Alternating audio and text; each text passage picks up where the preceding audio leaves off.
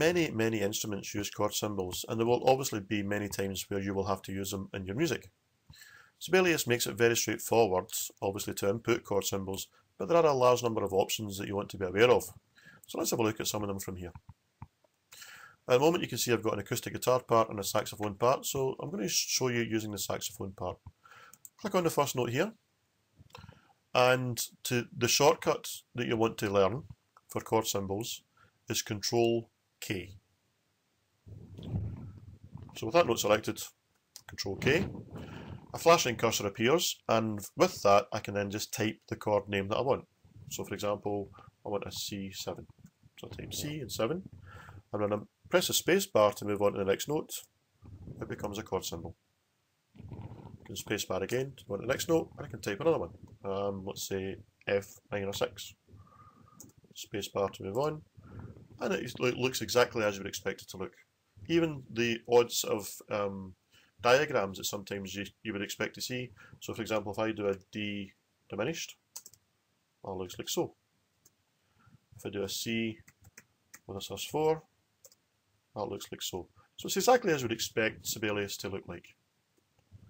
This is all fine. That's exactly what you'd expect to happen. However, one surprising thing.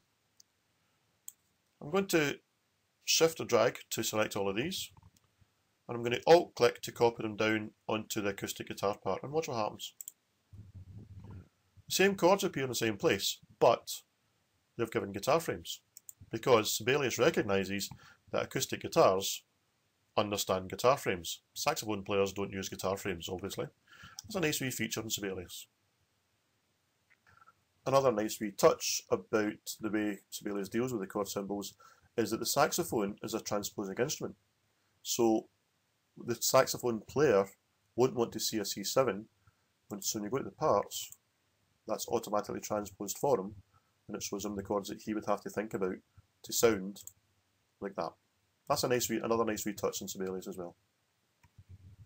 There are other ways of inputting chords. Let's say, for example, you know what the notes are in the chord, but you don't really know what the name of the chord is. Well, if you have a MIDI keyboard attached, you can go Control K, and that will get you into chord input mode. You can then just play the notes on your MIDI keyboard, and Sibelius will work out the chords for you. So for example, if I play this chord here, it recognises that was a D major over a C bass. If I do another one, a slightly less obvious one, next one, let's do, there you go, an E7 without a fifth over a C sharp. So it analyses the chords for you, and it means that you're never really stuck to know what the chord is that you're trying to put in.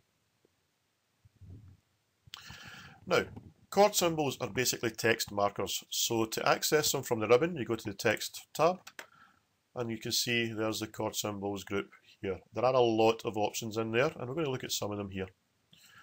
The chord symbols basically takes you into the chord symbol mode. It's the same as typing Control K, so we don't have to look at that.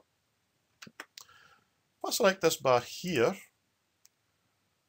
I can do the add from notes, so I know what notes I've put in there, but I don't know what the chord symbol is, and I don't have a keyboard attached, let's imagine. So I can now click on there.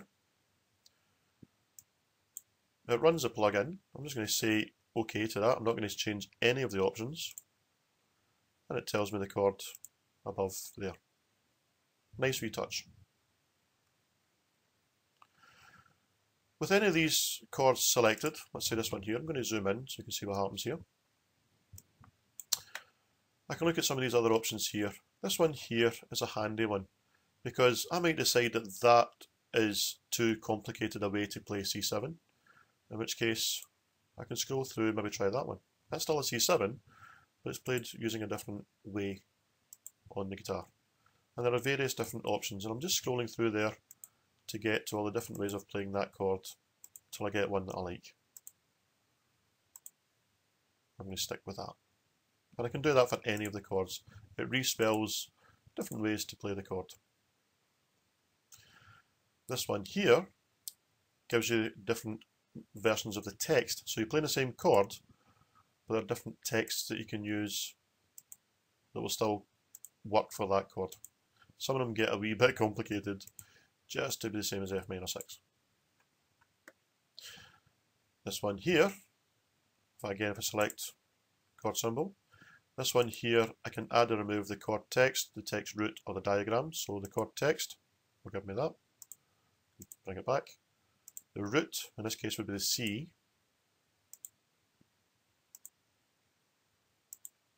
And the diagram turns the diagram on and off as well.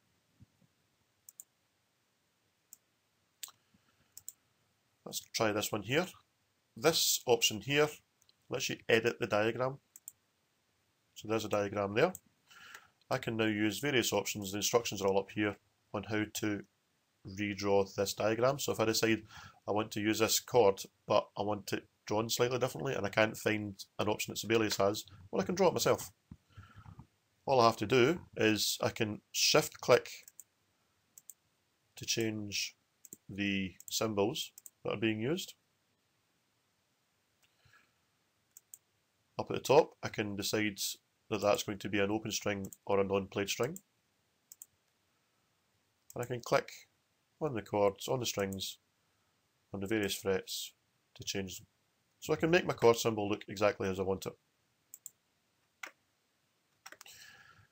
This option here gives me the option to create my own chord symbol from scratch. I'll click on New, I get the same sort of dialog box again, but I then work my way through and I create my own chord symbol, and down here I name the chord and the type of chord that it is. Not going to do that just now, obviously. And the last box here, the last option here is this dialog launcher, which gives you every option you could possibly hope for your chords. It shows you what notes to play that chord there. It shows them on the piano. It gives you the option there to change your preferred diagram. You can change the input name. Lots of options from there. So you can see that inputting chords is very straightforward in the simplest way.